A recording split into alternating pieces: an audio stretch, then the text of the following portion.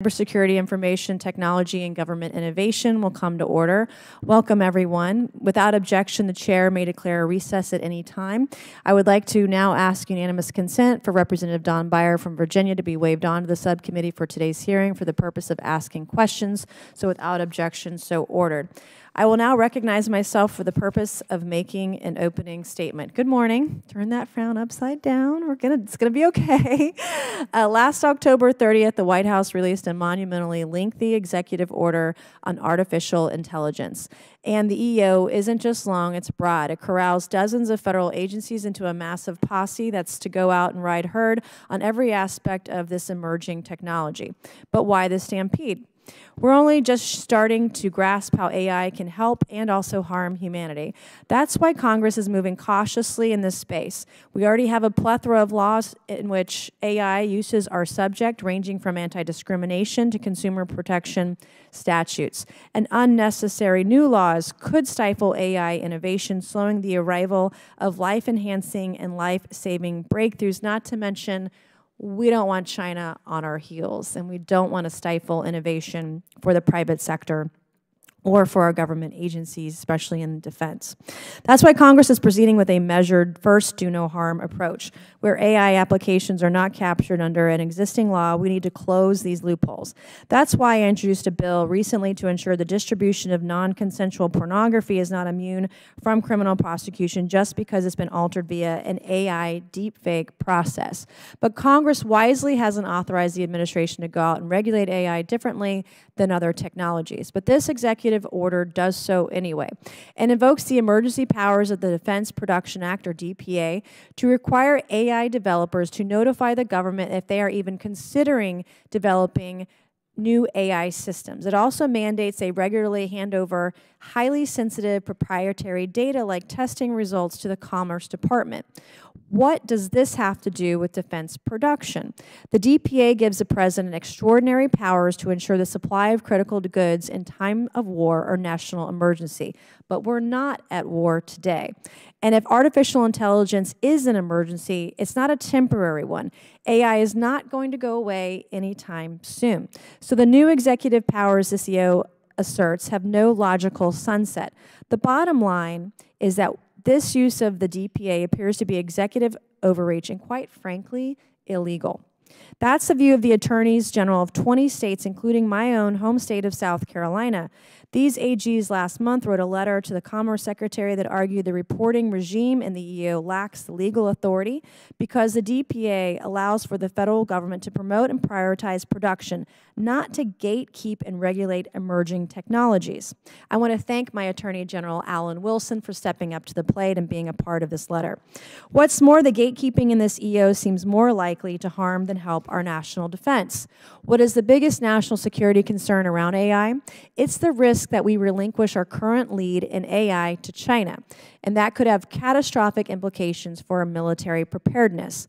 But requiring potential new AI developers to share critical data about their most valuable assets with the government could scare away would-be innovators and impede more ChatGPT's type breakthroughs. Not only that, but they might take their technology elsewhere, and we want the best AI developers, the best AI programmers, the best AI tech right here in the United States. Also, how will the government protect that data it gets from AI firms? The EO could risk national security by mandating the creation of what Brookings Institution fellow John Villasenor calls a target list for any geopolitical adversary that might want to engage in cyber espionage or launch a large-scale cyber attack on U.S. AI computing infrastructure. He notes the government's poor record of preventing the exfiltration of data from federal computer systems by malicious actors, including foreign enemies. To be clear, the government does need to be proactive with respect to artificial intelligence. The executive branch needs to harness AI to strengthen national defense, bolster homeland security, and improve the administration of benefit programs. That's why I'm glad that the EO contains numerous provisions to strengthen the government's own AI workforce and to enhance the government's ability to contract with private sector AI providers.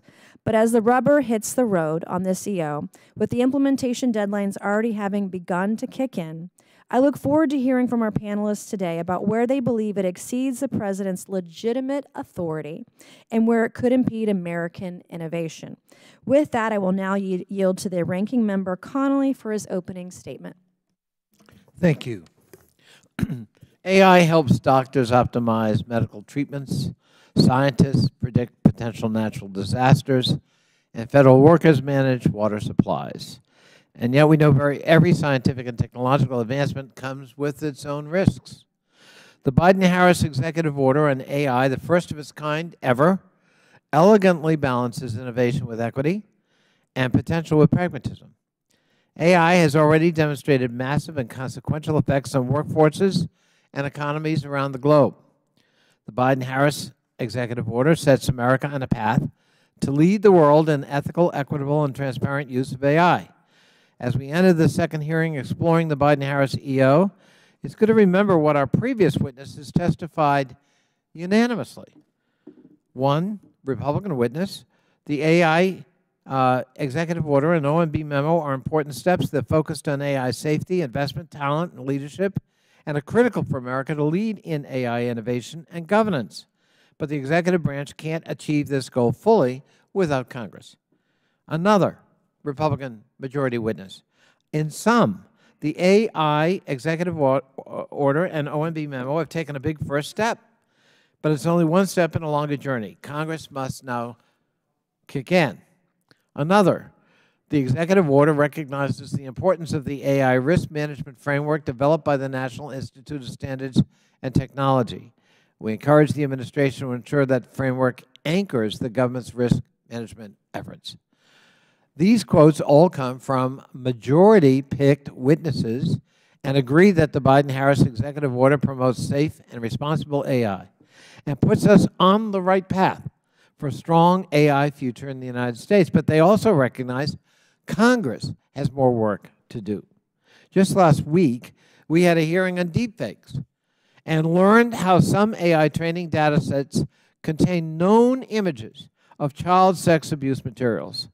As a result, some AI models trained off this data can further perpetuate the creation of additional terrible and shocking content.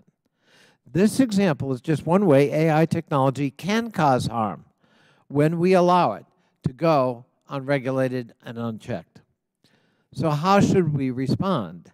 As we've noted, the Biden-Harris EO initiated a whole-of-government approach and private sector involvement to establish the United States as a global leader in ethical AI. Within the federal government, the EO directed more than 50 federal agencies to take more than 100 different actions to guarantee responsible federal use in over the 700 use cases already implemented across 24 federal agencies. Every agency should now have a designated chief AI officer and internal AI governance board, which should work cohesively and collaboratively to manage the risks of AI, while prudently removing barriers to innovation. In addition to the EO, President Biden established a blueprint for the AI Bill of Rights to guide equitable uses of AI across the public and private sectors. It was another key step to ensure that every new technology comes with guarantees of civil rights, civil liberties, privacy, and equal opportunity. The blueprint also included private industry input from companies like Amazon, Anthropic, Google, Inflection, Microsoft, and OpenAI, each of whom committed to strengthening safety, security, and transparency as they proceed to innovate new AI algorithms and explore potential use cases for the technology. As the federal government continues to explore AI, we should look to partner with private sector partners to foster continued innovation and adoption of a secure and trustworthy AI. I plan to introduce a bill that responsibly accelerates the use of AI by our civil servants who are entrusted with carrying out our public-facing agencies' missions. AI must empower workers, not replace them. We can achieve this future if we build a robust educational foundation and one that benefits both government and the private sector. Congress must invest in programs that educate and train the next generation of skilled AI workers, which the Chair has just mentioned. And they need to thrive in a tech economy. Both the private and public sectors will need digital native workers who are steeped in the practices needed to put appropriate guide rails in place to help AI achieve its goals. Some of my colleagues and witnesses here today will say that regulation limits innovation and stifles growth. It can, but let me remind you of what our previous witness, Dr. Raman Chowdhury, a responsible AI fellow at Harvard, said: brakes help you drive faster. This country has a strong history of creating rules of the road for innovative industries in ways that catalyze growth and foster trust in consumers. We look forward to exploring how best we can achieve that balance, and I look forward to today's hearing. Thank you. Thank you, Mr. Connolly. I'm pleased to introduce our witnesses for today's hearing. Our first witness is Mr. Adam Thierer, Senior Fellow for the Technology and Innovation Team at the R Street Institute. Our second witness is Ms. Jennifer Huddleston, Technology Policy Research Fellow at the Cato Institute. Our third witness is Mr. Neil Cholson, Head of the AI Policy at the Abundance Institute. And our fourth witness today is Dr. Nicole Turner-Lee, Senior Fellow for Governance Studies and Director of the Center for Technology Innovation at Brookings Institution. Welcome, everyone. We're pleased to have you this morning. Pursuant to Committee Rule 9G, the witnesses will please stand and raise their right hands. This is where it gets real. Do you solemnly swear or affirm that the testimony that you are about to give is the truth, the whole truth, and nothing but the truth, so help you God? Let the record show the witnesses all answered in the affirmative. We appreciate all of you being here today and look forward to your testimony. I would like to remind the witnesses we have read your written statements and they will appear in full in the hearing record. Please limit your oral arguments this morning to 5 minutes. As a reminder, please press the button on the microphone in front of you so that it is on and the members can hear you. When you begin to speak, the light in front of you will turn green. After 4 minutes, the light will turn yellow. When the red light comes up, your 5 minutes has expired, and we would ask that you please wrap up. So I will now recognize Mr. Thierer to please begin your opening statement. Thank you. Chairwoman Mace, Ranking Member Connolly, and members of the subcommittee, thank you for holding this hearing and for the invitation to appear before you. My name is Adam Thierer, and I'm a Senior Fellow at the R Street Institute, where I focus on emerging technology issues. I also recently served as Commissioner for the U.S. Chamber of Commerce Commission on Artificial Intelligence, Competitiveness, Inclusion, and Innovation. My message here today boils down to 3 main points. First, it is important to recall the foundational principles behind the bipartisan national framework for digital commerce that Congress and the Clinton administration crafted a quarter-century ago. Freedom to innovate was made America's policy default. Lawmakers rejected the inefficient old regulatory models of the analog era, which constrained entrepreneurialism and competition. We allowed new digital technologies to be born free and to flourish without excessive micromanagement. And then we used ongoing multi-stakeholder efforts and flexible regulatory responses to address concerns. Europe took the opposite path, and today, heavy-handed technocratic mandates have, quote, regulated its way to last place, as a recent Wall Street Journal headline observed. In fact, 18 of the 25 largest digital technology companies in the world today are US-based, while it is difficult to name any that are headquartered in Europe. While some people have concerns about large technology companies today, we should agree that it is better that these firms are primarily based here in the United States instead of China, Europe, or other countries or continents. Further, there is a second point about the connection between AI policy and broader national objectives. A strong digital technology base is an important source of strength and prosperity. So it is essential that our nation not shoot itself in the foot as the next great technological race gets underway with China and the rest of the world. Consider this scenario. When OpenAI launched ChatGPT in late 2022, it quickly became the most rapidly adopted digital technology in history, and competing U.S. services from U.S. developers followed quickly. Had a Chinese operator launched a major generative AI model first, it would have been a Sputnik moment for America. Luckily, it is instead foreign nations who are today left scratching their heads wondering how America once again raced ahead of them on digital technology. Wise policy choices not only strengthen our economy and provide better products and jobs, but also bolster our national security and allow our values to shape information technology platforms and markets globally. We need a national AI policy that is flexible and pro-innovation to make sure our firms, workers, and values continue to lead the world in this fashion. This brings me to the Biden administration's October executive order. This wide-ranging 100-plus page directive has been praised by some as a logical response to congressional inaction on AI. But many others have rightly noted that it stretches executive authority over emerging technology well beyond statutory limits and raises the danger of overregulation. For example, the order flips the Defense Production Act on its head and converts a 1950s law meant to encourage production into an expansive regulatory edict intended to curtail some forms of algorithmic innovation. 20 state attorneys general recently filed a letter with the Department of Commerce noting how the order is, quote, about regulating technological development, not about encouraging the production of anything, and also objecting to its effort to, quote, centralize government control over an emerging technology being developed by the private sector, end quote. The order also contains open-ended language about taking steps to combat algorithmic discrimination and pushes the Federal Trade Commission to get more aggressive in policing the AI marketplace. These steps open the door to a new regulatory regime for AI without any express authority from Congress. While other provisions of the order are more reasonable, Congress still needs to reassert itself to ensure that administrative overreach is curtailed and that agencies adhere to the Constitution and their congressionally delegated powers. Instead of these arbitrary excessive mandates, Congress needs to craft an AI policy vision that does four things. First, that is rooted in a flexible, risk-based framework that relies more on ongoing multi-stakeholder negotiations and evolutionary standards that are more closely matched to rapidly changing algorithmic technologies. Second, which builds on existing government powers on a sectoral basis instead of trying to develop an entirely new regulatory superstructure for AI. Third, which preempts state and local government AI laws that create confusing patchworks of conflicting mandates. And fourth, and most importantly, gives algorithmic entrepreneurs a green light and avoids treating AI services as guilty until proven innocent, as the executive order does. In sum, our nation must create a positive innovation culture and avoid trapping our AI innovators in a regulatory cage if we hope to prosper economically and ensure a safer, more secure technological base.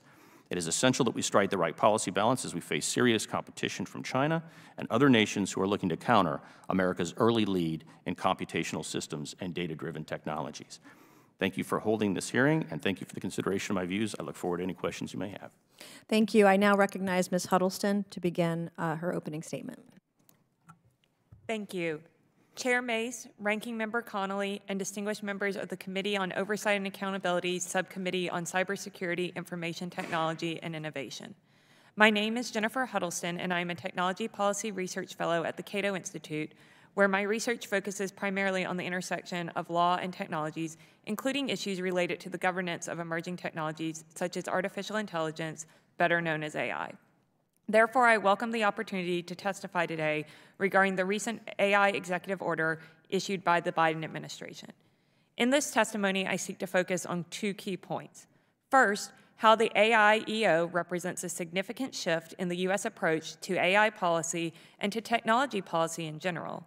And second, how the AI EO raises concerns about appropriate separation of powers at a time when Congress is debating the most sensible policy framework to consider for governing AI.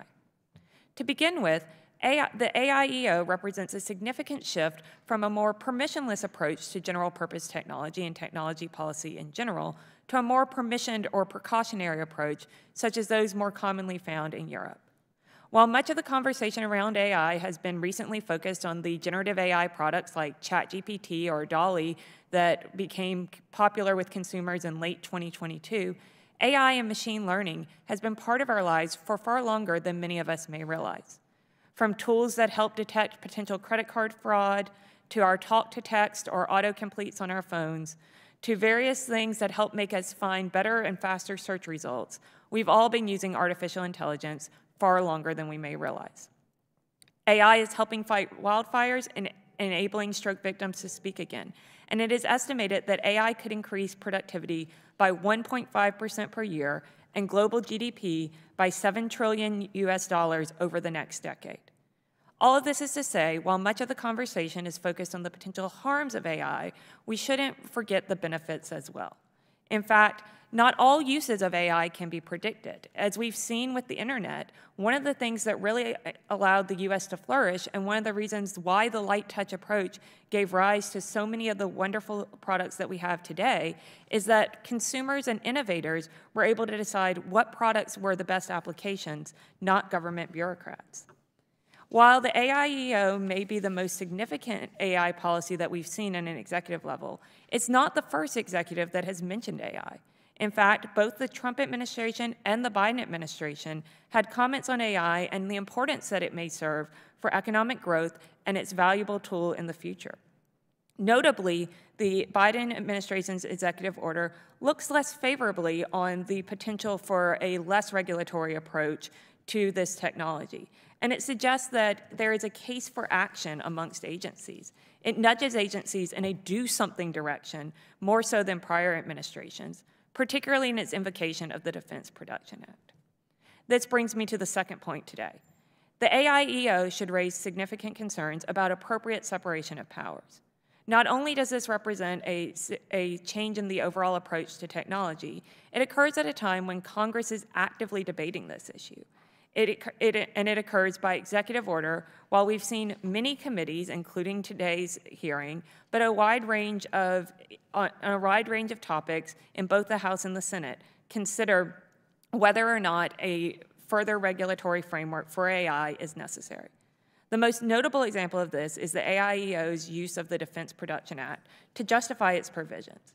This law was originally designed to provide the executive with authority to meet a national security crisis, but the AIEO evokes the Defense Production Act not to respond to such a crisis, but rather to require innovators of AI products deemed high risk notify the government and submit to government-run red teaming regarding the potential risk of their innovation. This executive overreach cannot be presumed to have occurred because there is a need for immediate action or because there's a lack of attention on Congress's part. And the powers that it passes on to the administrative state should be considered carefully by Congress, as we know once power is given to the administrative state, it is unlikely to be returned.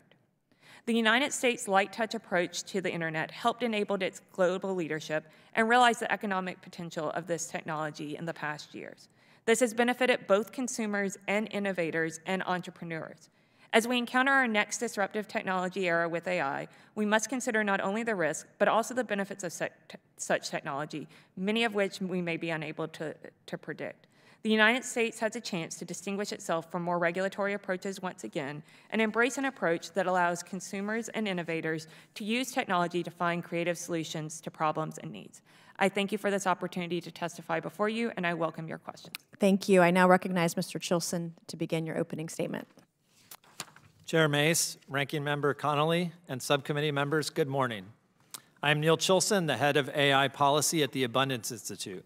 The Abundance Institute is a mission-driven nonprofit C3 dedicated to fostering widespread human prosperity by creating an environment where emerging technologies, including AI, can thrive.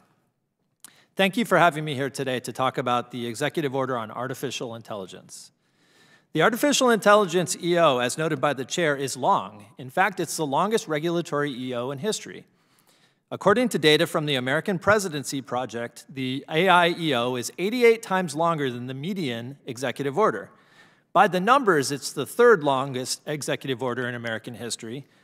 But the two EOs that are longer are a 1951 executive order containing the entire manual for the military court-martial procedures and a 1980 EO revising that manual. The AI EO is also unusually regulatory because it directs actions by dozens of agencies and federal officials. It mandates 136 different deliverables, such as reports, guidance documents, and dozens of new projects, processes, and plans. In short, the AI executive order is unprecedented.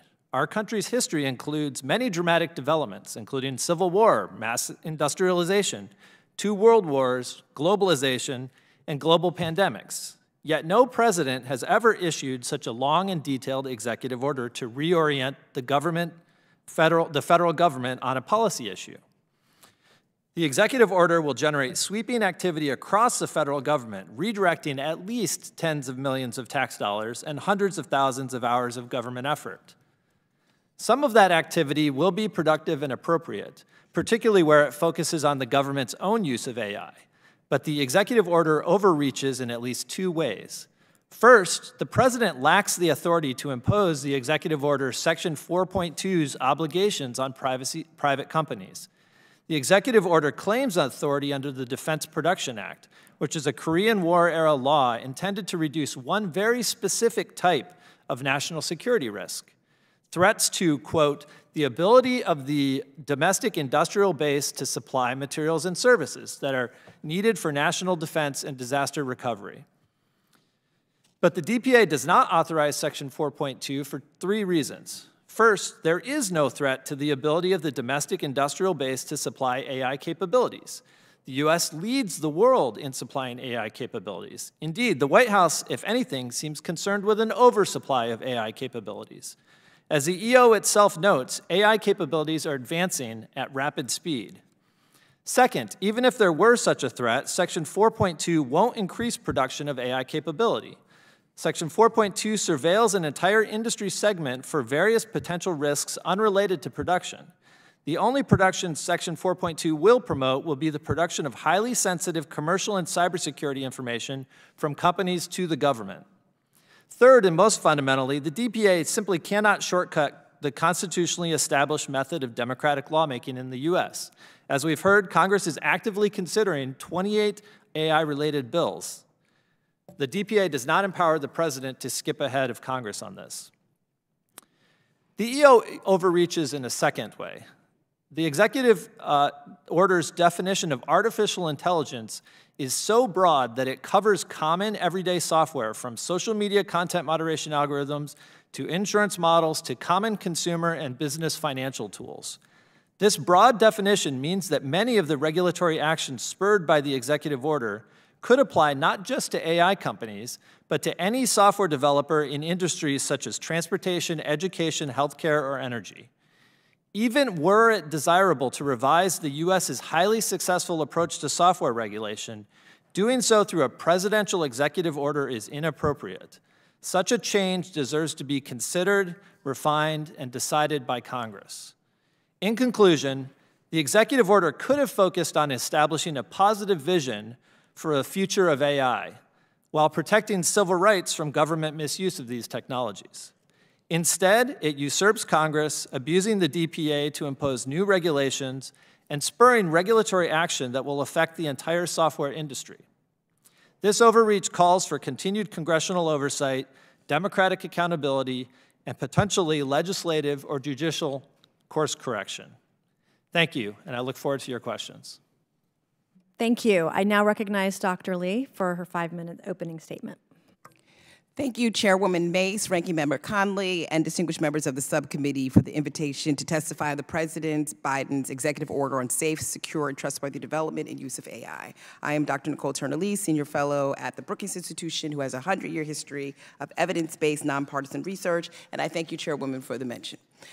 With that being said, in my brief remarks, I just want to remind people that getting to the EO has been a long, deliberate, participatory process, and it's been one in which we've had several government actions preceding and surrounding it, such as the blueprint for an AI Bill of Rights released in October 2022, the National Institute of Standards and Technology's AI Risk Management Framework released in 2023, the securing of voluntary commitments by some of the top companies in July 2023, and the OMB guidance released shortly after the EO, after October in November 2023. These actions reflect a whole of governance approach, and they're really important for us to achieve national guidance as AI becomes both an asset and concern for our national security interests. I want to also share that Congress must act quickly on many of these proposals in our decision to maintain our status as leaders in the global economy. Rather than say that this is overreach, I consider these efforts to be preparation towards a more responsible, inclusive AI ecosystem. This first formidable action on AI under the blueprint for an AI Bill of Rights shared a non-binding roadmap for the responsible use of artificial intelligence. We then proceeded to have NIST, who gave us the risk management framework as a multi-tool for organizations to design and manage trustworthy and responsible technologies that are meant to be voluntary, rights-preserving, non-specific, use case agnostic. NIST is also going to release a playbook that will be a companion to this, and we recently launched the AI Safety Institute Consortium to bring stakeholders together to jointly develop and diffuse best practices, standards, and other things.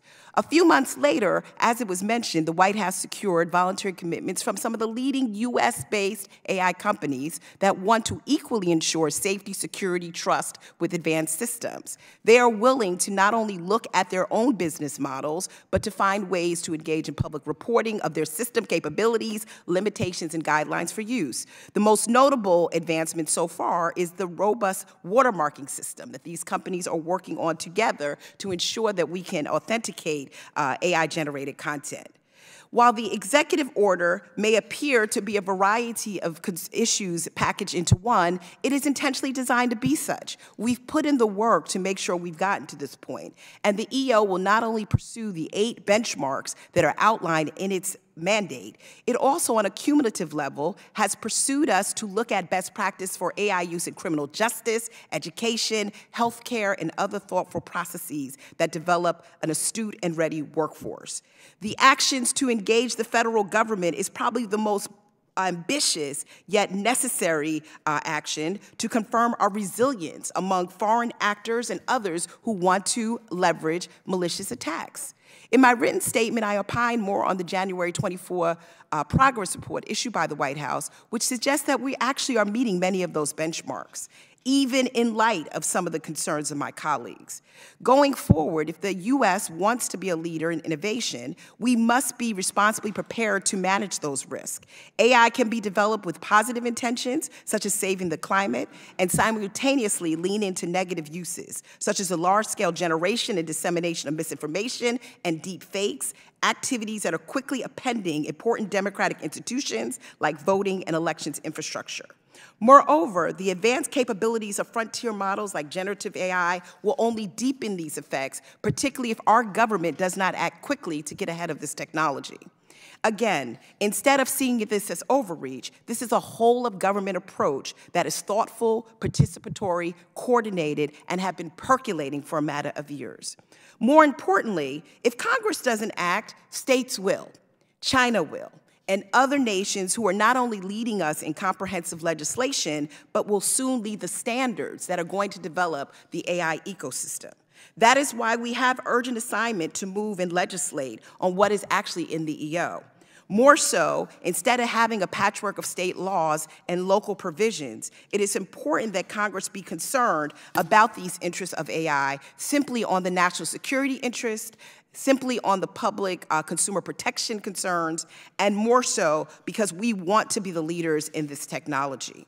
I urge Congress to consider that we already have many proposals that have some bipartisan support, like the National AI Commission Act, the Protect Elections from Deceptive AI Act, and let's move so that we don't have to continue this conversation again. Thank you so much. I will now recognize myself for 5 minutes. Generally, my questions will be for the entire panel. I'm a big fan of yes or no, so if you want to elaborate, I would just ask that you make it quick because I'd like to hear from a lot of voices here this morning. The executive order is actually one of the longest EOs ever written at over 100 pages, and it absolutely will encumber tech in a lot of ways, as we heard from our witnesses this morning.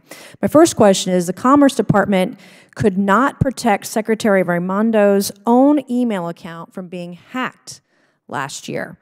Yet this EO requires firms to share with the agency on a daily basis the crown jewel secrets of the most powerful AI systems on Earth.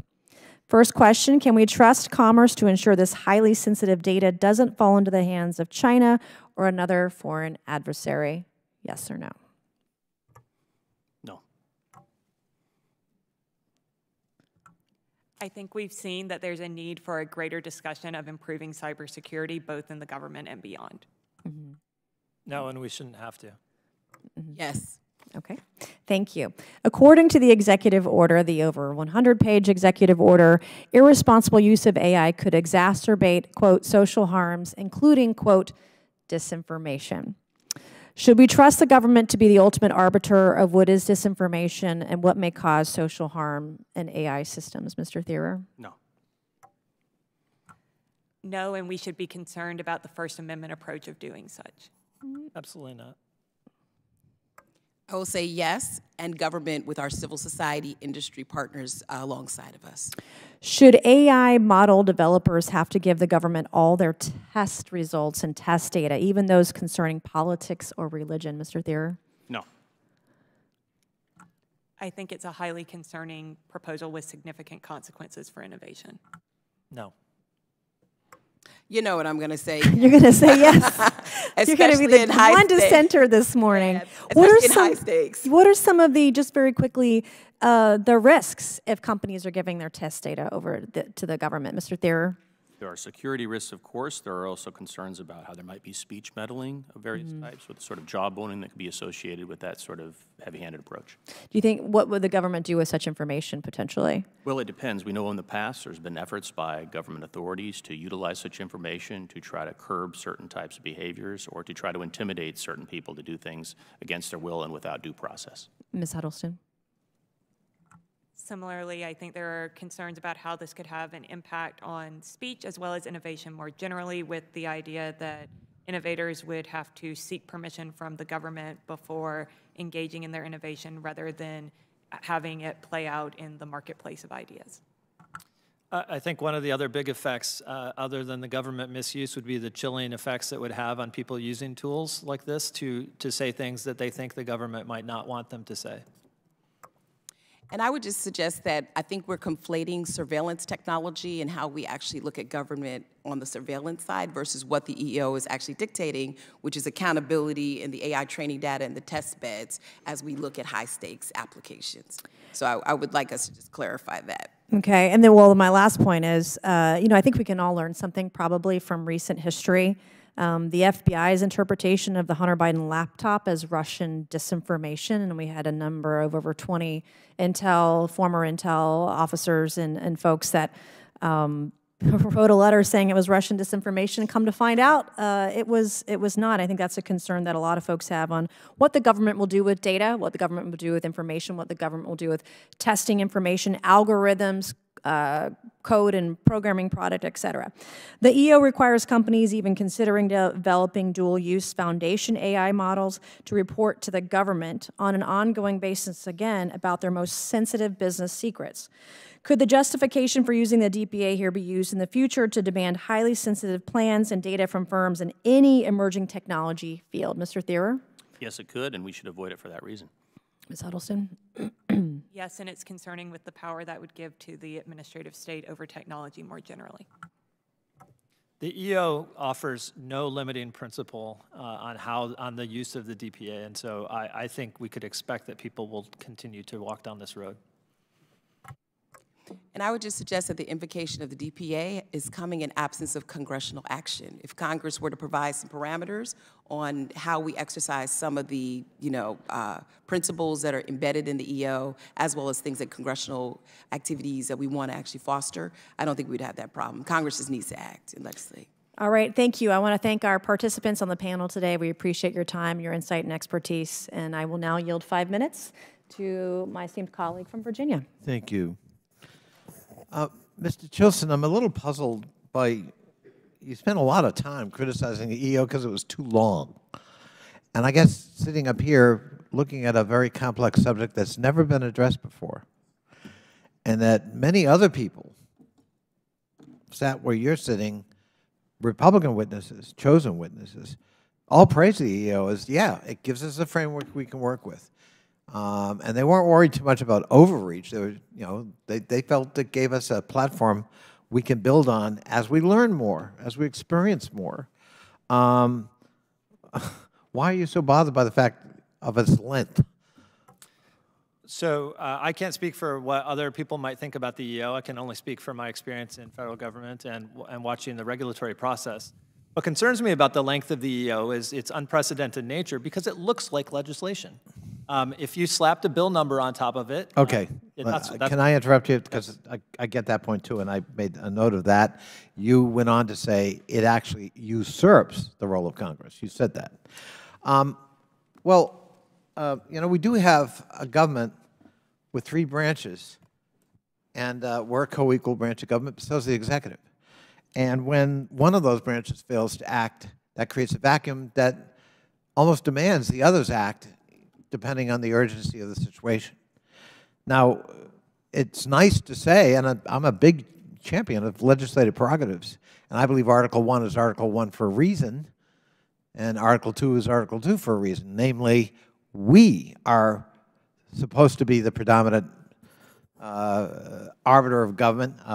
That was certainly what was in Madison's mind, but that's a different conversation. But,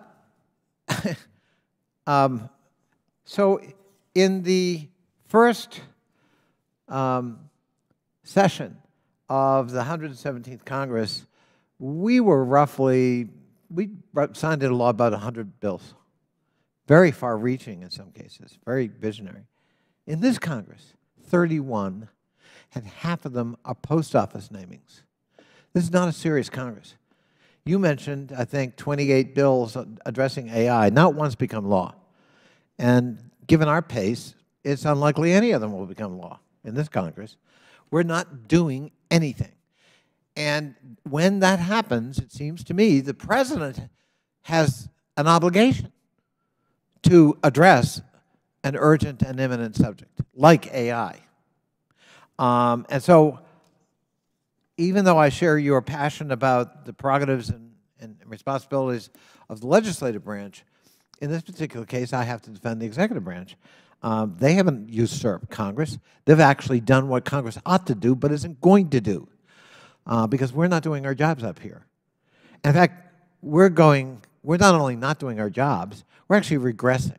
So in the appropriations bill, Nancy and I and others are going to vote on this week, apparently, they have zeroed out a congressionally created fund. By the way, I worked with Will Hurd on this, a Republican, the Technology Management Fund, because apparently we don't need any more investment in technology.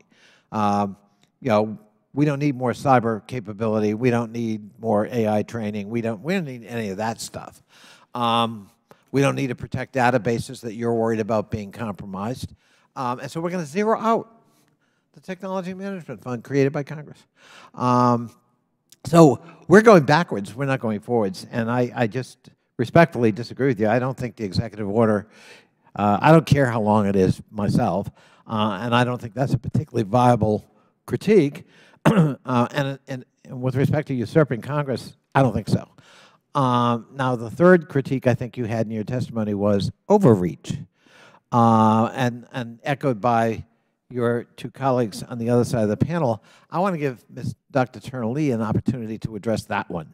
So is it overreach? I mean, should we be worried that they've gone too far and they're intruding in our lives and they're going to compromise the ability of AI and all of its promise?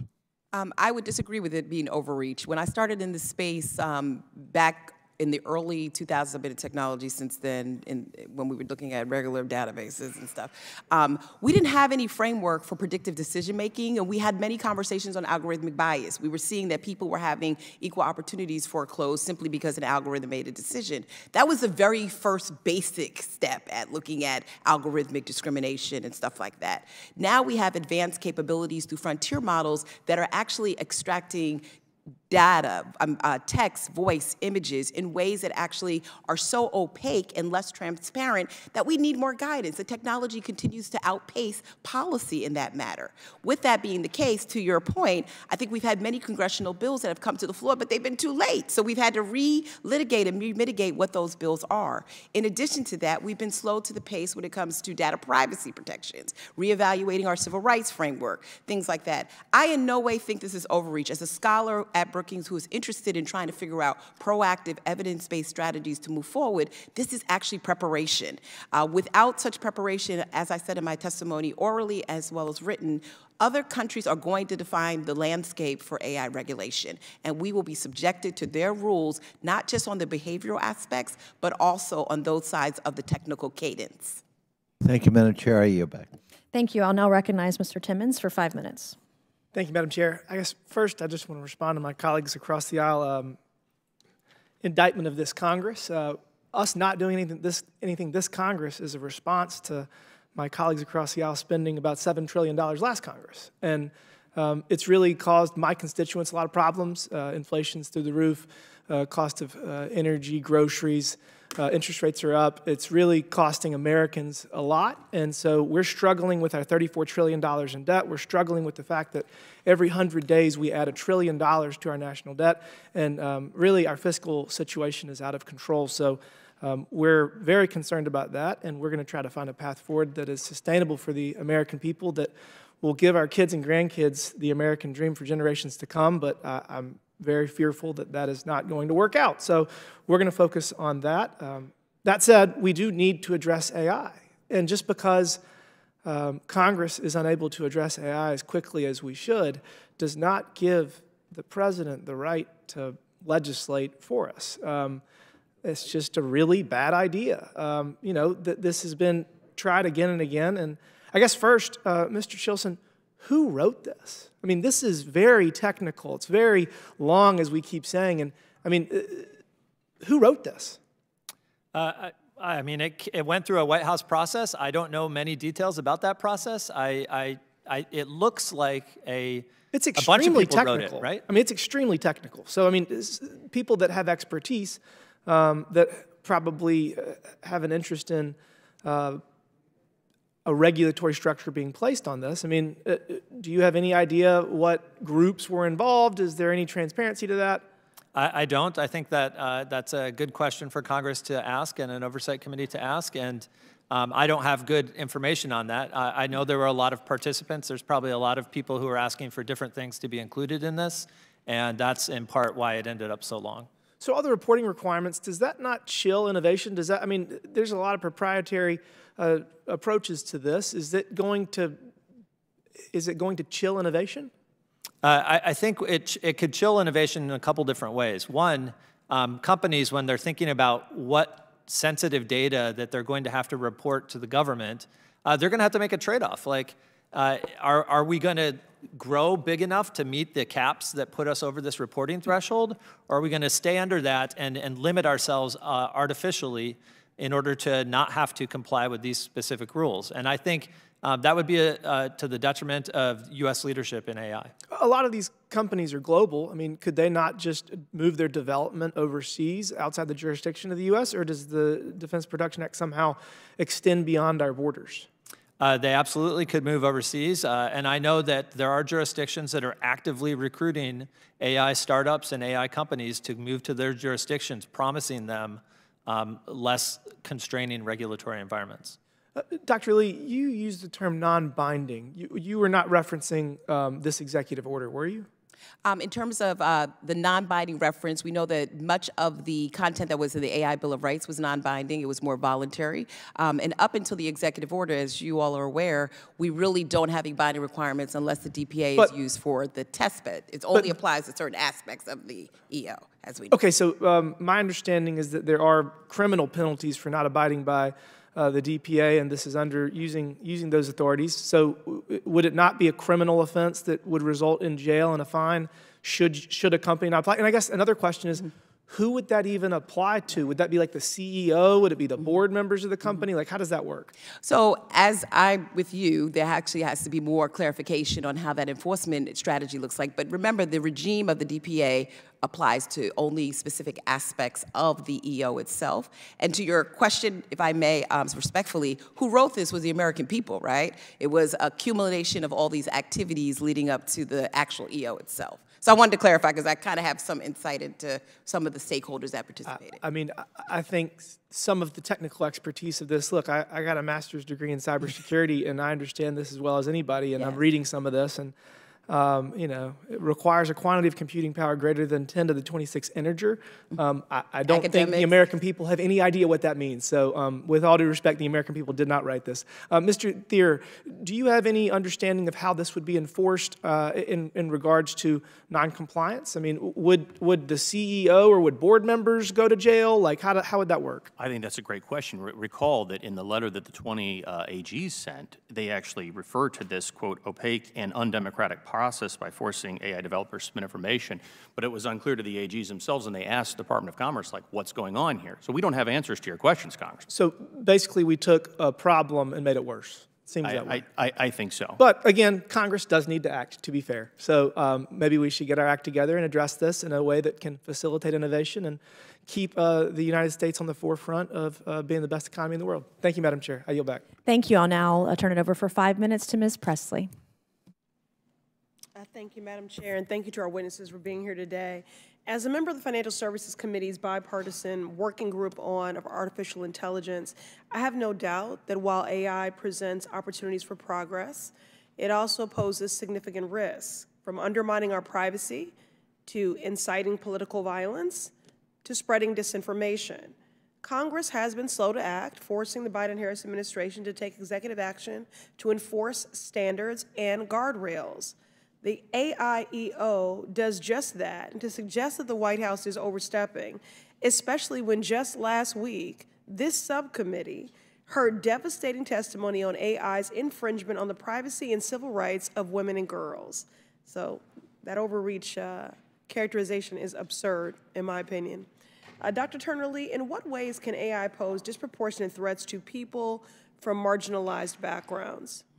That is an area that I spend a lot of time with, and I think the effects on marginalized populations are a couple of things. One, the lack of transparency of AI systems, and particularly how they factor into predictive decision-making or eligibility concerns, can foreclose on equal opportunities. People don't know what those factors are that are going into credit decisions, housing decisions, criminal justice decisions, and the like. I'd also say that people of color are disproportionately impacted by deepfakes and misinformation. The lack of transparency, actually, which is an issue, deepfakes affect anybody in any state and any party when you actually look at it. But the lack of transparency particularly affects communities of color who have less agency. And then finally, I would say criminal justice. I just spent a year and a half with the National Academies on facial recognition use in law enforcement. And in that application of AI, we also see a lot of vulnerabilities as well.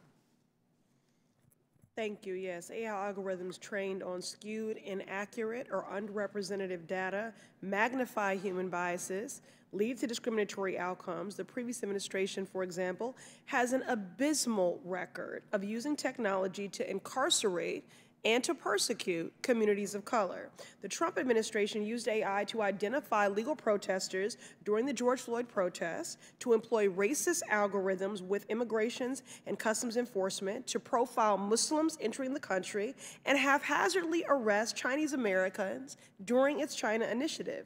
Meanwhile, President Biden's executive order takes unprecedented action to allow innovation while protecting people's privacy and civil rights. Dr. Turner-Lee, are the steps outlined in the Biden-Harris administration's EO sufficient to address biases in AI that can lead to discriminatory outcomes? I wholeheartedly agree. I applaud this administration for including words like equity and parity as part of the EO in very outright ways so that we address this issue front hand. I also think, to your point, and to the earlier conversation from my colleagues around the government use of AI, it's very clear in the EO this distinction between government surveillance that is used for malicious intent by government versus resiliency, which is the federal agencies just having clearer pathways on their use of AI generally, whether it's in benefits decisions, criminal justice decisions and actions, and so forth. Thank you. And Dr. Turner-Lee, what elements of the EO can Congress strengthen to ensure that advances in AI technology are not used to further involve people with the criminal legal system? I think that Congress can take some steps, and there has been some bipartisan support around the use of facial recognition technology and how we actually not necessarily ban it, but we have some guardrails that make sense for various communities. I think Congress can also act on data privacy legislation. That legislation will allow some sense of guidance on what data can be collected, and in the area of biometric collection that can also safeguard communities of color. I think conversations on election and AI infrastructure and architecture should be of concern, and it has been on a bipartisan level. I think all of us are concerned about the integrity of our elections based on artificial intelligence and generative AI. So I think there's a host of them. I'm happy to share more of those with you, Congresswoman, going forward. Thank you. And, you know, certainly we have a responsibility to be innovative in our efforts in order to build reliable protections for everyone, especially those who have historically been left behind or targeted. So I invite all my colleagues to link arms and minds, if you will, in carrying out that work, whether it's the use of facial recognition technology to criminalize people of color, deepfake pornography to degrade women, or biased algorithms to keep vulnerable community members from accessing critical resources. Existing equity concerns are at risk of being worsened for people in my district, the Massachusetts 7th, and across our country. Thank you, and I yield back. Thank you. I will now recognize Mr. Bretschett for 5 minutes. I'm looking forward to your questions on AI, sir. Thank you, Chair Lady. Mr. Thayer and Mr. Chilson, what's the historical background of the Defense Production Act?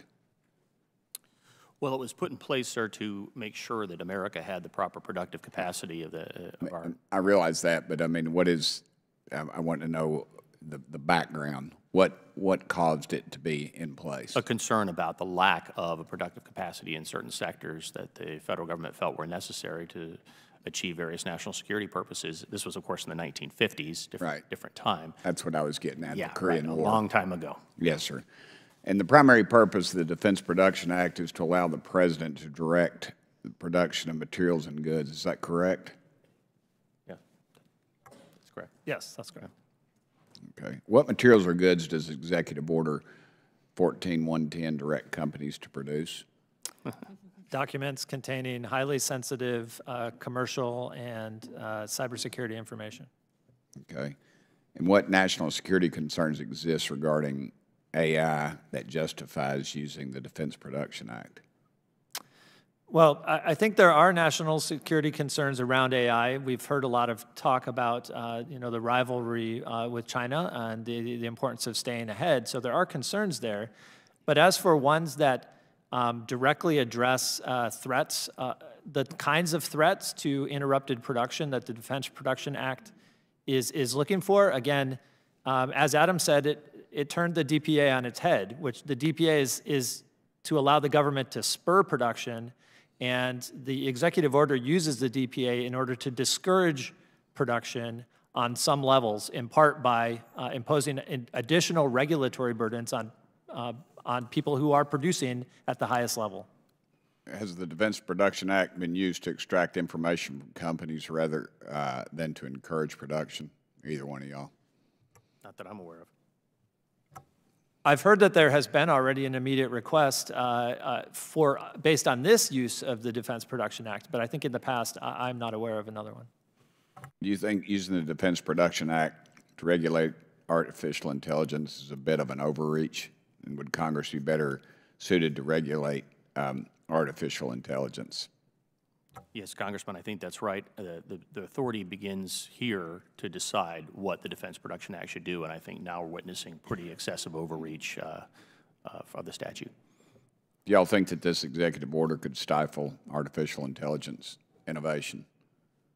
I do, and I think the use of the DPA here undermines some of the other important goals that Congresswoman Presley was pointing out about government uses and the risks of government use of AI.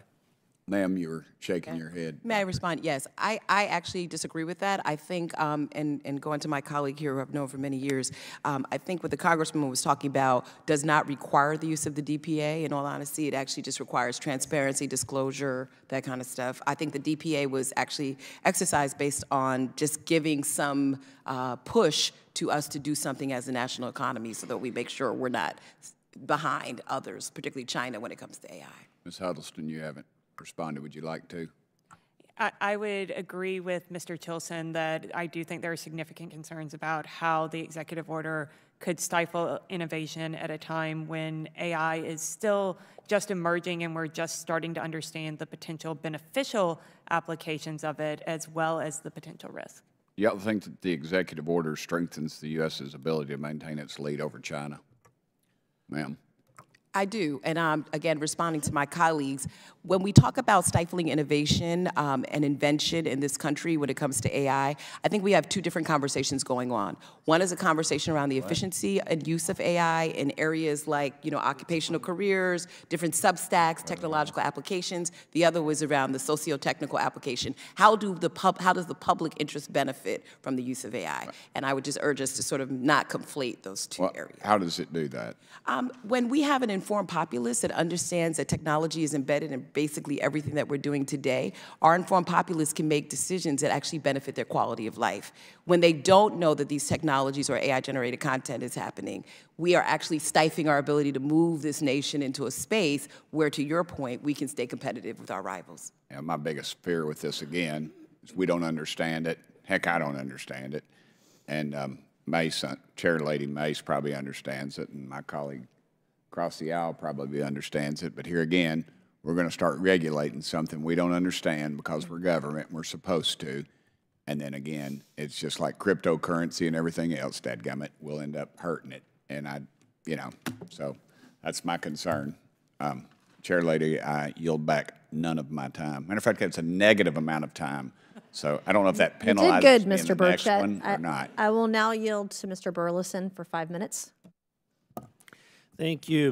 Dr. Lee, would you say that democracy is important in the United States? Yes. Would you say at times it's at threat? Yes. I would agree. What I would say is, let me ask you this. Would you think that an authoritarian state that does not represent the elected people is a threat to democracy? I'm happy I don't live in an authoritarian state in a democracy that we have here in the United States, so I cannot tell you from personal experience. Well, so I humbly disagree because unfortunately what we're seeing here, in my opinion, is an authoritarian move. This new executive order is not being conducted by the legislative body, people that were elected to represent the people of the United States. It's being written by people who have never run for office, to my knowledge, probably never run for office, don't have to answer to any voters whatsoever. So, is it Thier? Thier, yes. Okay. In an analysis of the executive order last year, you stated that the unilateral and heavy-handed administrative meddling in AI markets could undermine America's global competitiveness and even the nation's geopolitical security if taken too far. Has this executive order gone too far? It very well could. You know, Congressman, just this week, Saudi Arabia announced historic investment in its AI capacity, something like $40 billion. Last September, the government of the UAE came out with an open source AI model that is 2.5 times larger than America's largest open source AI model. So it's not just China we face off against, it's all sorts of countries. Russia just developed one of its biggest supercomputers. If this executive order shoots ourselves in the foot as a nation and holds back our innovative capacity, that has massive ramifications for our competitiveness and our geopolitical security. Yeah, my other question has to do with this, the fact that the executive order establishes an HHS AI task force, tasked with developing a strategic plan to regulate aspects of AI in the healthcare industry, including research and discovery, drug and device safety, healthcare delivery and financing, and public health. Could this lead to an onslaught of additional regulations? Absolutely, and we're already seeing it. We should keep in mind our federal government is massive. 438 federal departments, 2.2 million civilian workers working at them. Every one of these agencies is interested in taking a look at AI. This executive order essentially gives them the green light to do so and says go for it without any express congressional intent. You know, as someone who worked in the healthcare IT industry for 20 years, I can tell you that this place doesn't aid, was not helpful in improving the lives of the American people when it passed under the American Recovery and Reinvestment Act, the meaningful use criteria, that every software electronic medical record system had to accommodate in order to continue to receive full reimbursement from Medicare. The outcome, I think, my statement, the outcome is basically proven that. And that is that all of what that regulation did was shut down many electronic medical record companies across the United States, which forced doctors to consolidate, change their records, migrate them to a new platform, or to stand up a platform altogether that they weren't, they were happy with the paper chart. Would you agree with me that that outcome, creating what is basically a duopoly in the healthcare IT space, is not good for doctors, not good for patients, not good for consumers?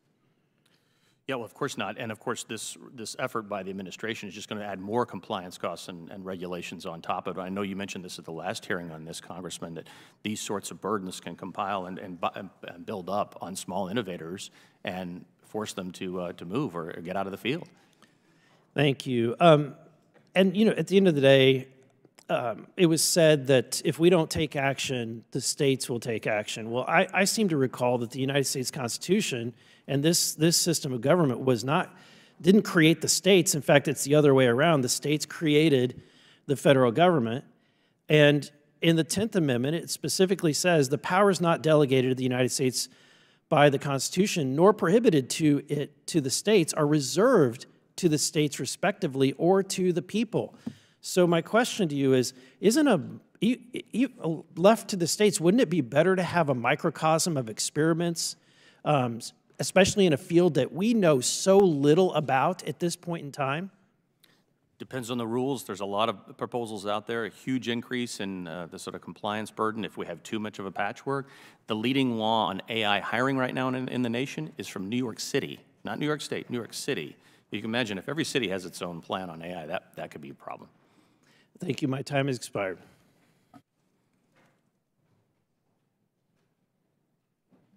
All right, we are waiting on one more member who is coming. So I'm going to ask a few questions that I didn't get to ask earlier, so I will now recognize myself for 5 minutes. So the executive order came out the end of October, and it said that Commerce would have to implement and get moving after 90 days, which would have been the end of January. Does anyone on the panel know if Commerce is doing anything related to this executive order at this juncture today? Middle to end of March, soon to be April. Does anybody know? They certainly are doing a lot, actually. There's several rulemakings and other proceedings that are ongoing. NTIA, which is part of the Department of Commerce, has a rulemaking on open source models. And so there's a lot of swirl at NTIA and I think across Commerce, so yes. And I would echo that, Chairwoman, that Commerce has actually started, like other federal agencies, who go deeper into these issues. So there's activities as well as comments that will come out shortly, I'm sure, on that. Any movement on the DPA provisions of the EO? I've only heard that there was a request to some companies in mid-December that they start filing information. The understanding of the DPA provisions as the executive order came out was that none of the current models met the threshold for reporting yet. And so that request that I've heard has gone out. It's not quite clear why that request had gone out. And so Because they hadn't met the threshold. There is language in the DPA provision that says if you're even thinking of getting over the threshold, you also have to report. And so how maybe how do they report? How are companies? I don't know what the exact procedure is. The executive order doesn't lay that out in specific detail. I think it would be up to whatever the requests are that are coming in. And in fact, the executive order doesn't give a ton of detail about what specific information. It gives general categories. But I'm hearing that they're asking for quite a lot, including It gives them basically broad authority to do whatever Mr. Chilton, it gives them broad authority then because of that vagueness? I think so. Broad authority to request the information that fits into those buckets that are in the executive. Gotcha. I think Dr. Lee wanted to chime in. And just respectfully, we're also finding, though, with the progress report as well as my own research, that various federal agencies, including NTIA, are becoming more transparent with their processes. So I assume that we're actually going to see much more openness around what's happening around the executive order as they've been charged to take on certain aspects of that, Chairwoman. Okay. And then this is a question for the entire panel. How does this EO stifle innovation, limit potentially investments in AI in the United States? Well, I'll just go back to the AG letter that really nailed it, because they asked the Department of Commerce to answer some questions like you just asked, Congresswoman. And when they referred to that opaque and undemocratic process of forcing AI developers to submit information for review behind closed doors, they also then talked about the danger of a bureaucratic and nebulous supervisory process which will discourage development, further entrench large incumbents, and do little to protect citizens. They asked a whole series of questions like you're asking to the administration. I haven't seen any answers back. Ms. Huddleston, how will this stifle innovation, stifle investment? Because I believe that it will, having these encumbrances and burdens. And even in the places where the EO is vague, it signals to innovators that the government is expecting them to take a seek permission first approach, particularly for large, significant models and as this technology evolves. It signals that the administration is kind of presuming this technology is a risk until proven otherwise. We saw during the internet era how this more precautionary approach for a general purpose technology played out in Europe, that it led to not seeing the kind of development of companies that we saw in the US. And while there are many other factors to that, such an approach that requires innovators to seek government permission rather than consumers and innovators to decide in the market how a technology can progress may stifle innovators from going into certain areas or may give rise to investors' concerns about whether a technology will be allowed to fully develop, particularly for those dual-use technologies. Mr. Chilson. So in addition to the DPA chilling effect that will happen under the authorities there to some of the largest models, I really do think, and to the earlier Congressman's point, that the very vague definition of artificial intelligence, which to my reading, and I think some other experts' readings, could sweep in things like formulas in complicated spreadsheets. This is not ChatGPT-style AI. We're talking about software that people use every day and that industries use every day. The federal government has now been told, including HHS, hey, go make sure that all of these AI pieces of software are working well, that they are meeting the appropriate levels of quality. And that's unleashing, that has the potential to unleash a lot of regulation, not just on what we think of as AI, but software development generally, which would be a really a sea change in how the U.S. approaches software development. And I know Dr. Lee is going to disagree here. So why does it not, in your opinion? Because to me it's so obvious. I'm just curious on your perspective why it would not stifle innovation or not stifle investment. As one who's been in the technology space for more than 30 years, I clearly know when we see these technology disruptors stifle innovation. I think in this case, what we're going to see is improved certainty and baselines for companies to better participate in the AI economy. Right now, it'll provide some behavioral guidance as well as some product design guidance that I think will be helpful as we actually, again, leverage AI as a national security interest. The other thing I want to just continue to refresh and remind us that this is just not about the DPA, right? It's about creating an AI workforce. It's about making sure that we have the right research. It's about ensuring that our federal agencies are resilient. And it's about making sure consumers are protected at any time, at any point in which they're engaging these technologies. So with that, I think the certainty will definitely not stifle innovation in many respects and actually help us to innovate better. With regards to the DPA, do we see this applied to any other technology? Is that a thing? The DPA has been used to ensure the supply of materials that are needed for defense and for disaster recovery on a wide range of technologies. We've never seen it applied to AI, and we've never seen it applied not to ensure that there's production, sufficient production for defense or but more for a regulatory purpose, like it is being used here, to make sure it's safer or that it's more limited than it is. So this is a very unprecedented use of the DPA. And then, you know, I sit on not just the Oversight Committee and chair of the Cybersecurity Committee here on the Oversight Committee, but I sit on House Armed Services. I'm privy to a lot of briefings, classified briefings about what our adversaries are doing, what they're up to technology-wise, even AI. And, you know, one of my greatest concerns from a national security perspective is the advances that some of our adversaries are. Like, you know, I feel China is right on our heels, and I don't want to, I guess, limit our ability to keep up with the technology. And, you know, I've met with a lot of different tech firms and seen a lot of the benefits of AI. One of them, for example, is a company that maps the world every single day. With 200 plus satellites in space, they can map every inch of the Earth every single day.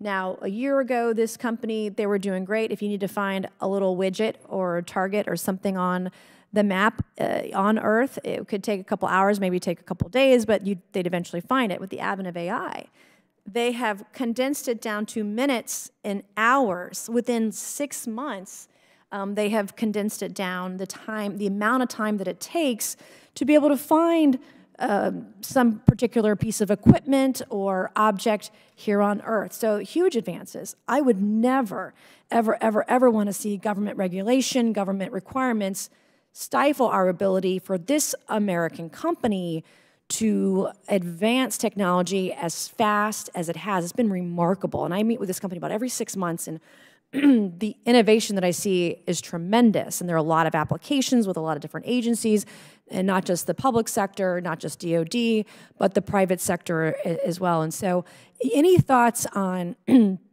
with this kind of regulation happening, how we stay at least not just 1, 2, but a couple steps ahead of our adversaries around the world? Mr. Thayer? Yeah, very briefly, Congressman, you're exactly right. You got some time. But this is why I spoke in my testimony about the symbiotic relationship between a strong technology base and our national security interests, because this is how we maintain a strong security for the United States.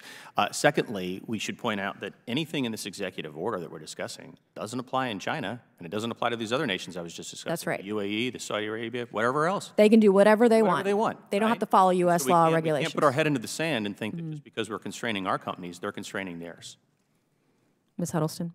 I just would like to add, I think the example you provided it shows why it's so difficult to define AI, and why one of the concerns that I know Mr. Chilson expressed about the definitions in the executive order that could reach very far into everyday algorithms or everyday technologies that we're using can be concerning, is in the defense context, we often hear that mentioned as a high-risk scenario, but there are many technologies, things that may be doing auto captions for meetings, or maybe helping to map certain areas that might be useful in the defense context, but are being developed for these dual use purposes, and we don't want to see a scenario where they can't be used by, say, the Department of Defense as necessary, even though they're benign and beneficial technologies.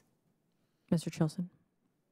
Well, we do have a template for how the last disruptive technology, the last major disruptive sea change technology of the internet was treated by the U.S. government. And there was a very specific choice, both in legislation and at the executive level, to let the market lead, to let innovators lead, to let them drive this technology forward, because they can explore a lot of different approaches and uses in a way that we could never envision when in the early 90s when some of these decisions were made. And so I do think that template, which requires action both by the White House, it can require action by the White House, and also it could be done by Congress as well, to take an open look at a structure that would allow for a lot of variation. Let's focus on some specific targeted harms, but not tech-specific. All the bad things that we've heard about AI, those things are bad whether or not they've been done with AI or with another tool. We should target those harms. We should treat those seriously, and we should deal with them, but there's no reason to target AI on these specifically. Dr. Lee? Yeah, and I'll just say, just with my colleagues here, I think we can go back and look at the 5G revolution, right, as an example of where we sort of stood back on where we wanted to go as a nation when it came to mobile wireless leadership, right?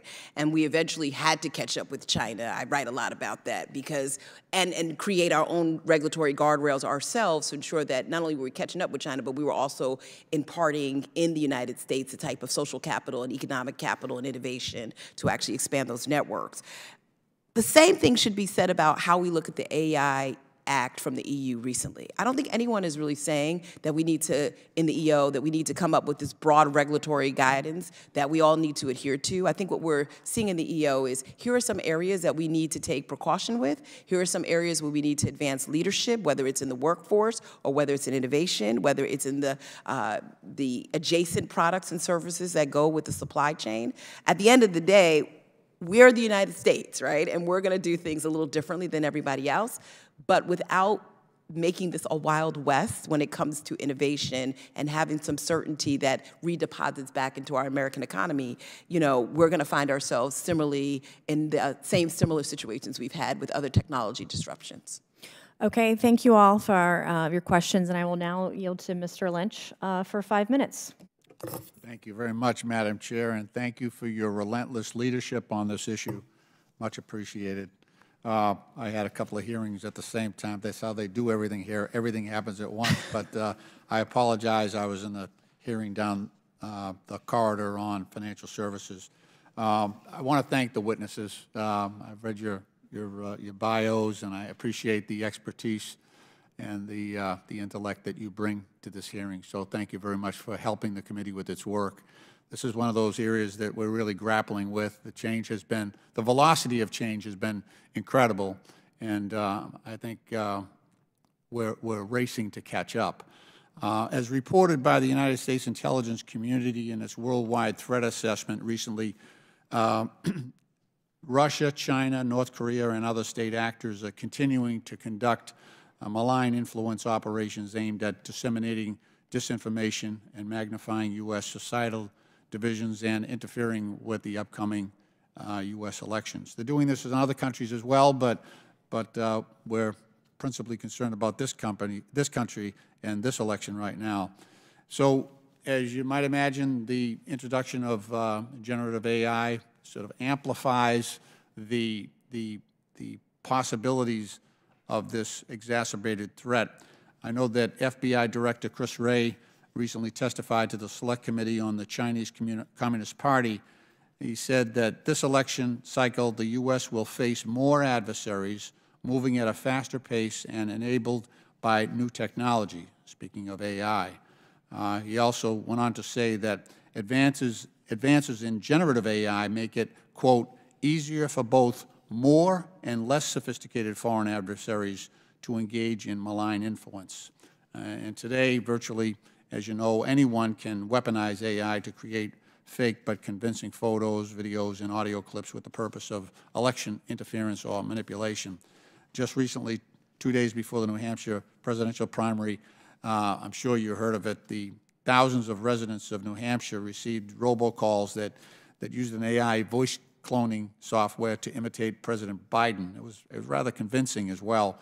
The robocall encouraged recipients not to vote in the primary election and quote, save your vote for the November election. So you can easily see how this technology might be used for nefarious purposes. Dr. Turner-Lee, what effect can we expect AI-generated deepfakes and misinformation to have on America's trust, their trust in the election process? Thank you for that, and I'm very happy that you brought this up as part of this conversation. As the Brennan Center has reported on a variety of their reports, we definitely need to address AI-generated content that is leading into misinformation and disinformation to ensure that we have an informed electorate and to also have electoral infrastructure and process that is not harmed by malicious actors or other malfeasances that are relying on synthetic media or artificially generated content that will dissuade voters. And that, I think, applies to everybody in this room, regardless of your party, your residence, et cetera. You know, we all need to make sure we're going to the polls with that kind of information. With that being said, it is really important for us to get a handle on this. I think one of the things that we didn't do in this panel that we often do in others is we sort of talk about AI and generative AI, the same thing. You know, generative AI has more advanced capabilities of extraction of voice, image, text in ways that we cannot often find out where it originated from. And so having, as we see in the executive order, these industries commit to helping us with a better digital watermarking system, being able to have conversations around copyright protections, really determining ways in which we engage the public in general education so that they are more informed about misinformation, I think are particularly important. And Congress has actually had some bipartisan action on this that I think we should take heed of if we're going to get these elections right now and into the future. I would just also suggest to you, Congressman, that states are also taking this very seriously. My colleagues at Brookings, we're looking at, what states are doing, and I think there's some synergies between federal action and concern and state action and concern. And so again, broadening the scope of making sure that this is a priority for Congress, I think is key. Thank you. I just want to ask, are there countermeasures that are at hand to allow us to sort of push back on some of this and reveal its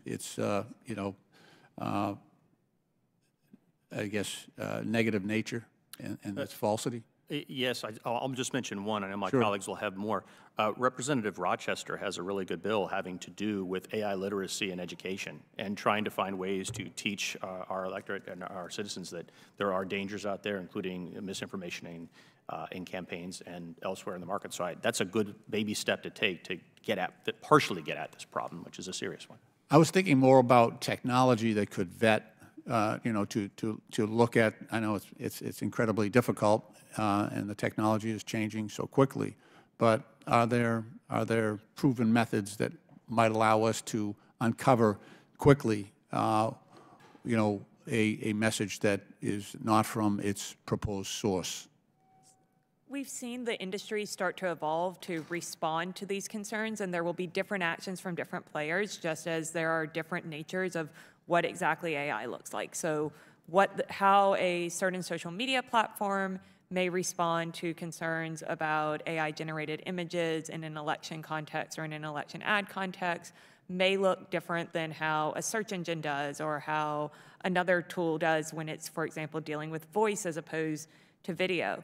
We've seen that oftentimes allowing these different norms to play out will allow consumers to get appropriate amounts of information in that context because it will look different on each platform and each tool as opposed to a government one-size-fits-all approach where not only do you have concerns about the potential impact on speech, you also have concerns about, given the broad definition of AI, how much content could this apply to, and might it bring in things that are more common? So, for example, something that removes an object in the background using an AI editing tool, but gets labeled as AI generated or AI manipulated because it used an AI tool rather than a human graphic designer or something. Thank you. Madam Chair, I appreciate the courtesy you've extended me, and I'll yield back because I know I'm way over time.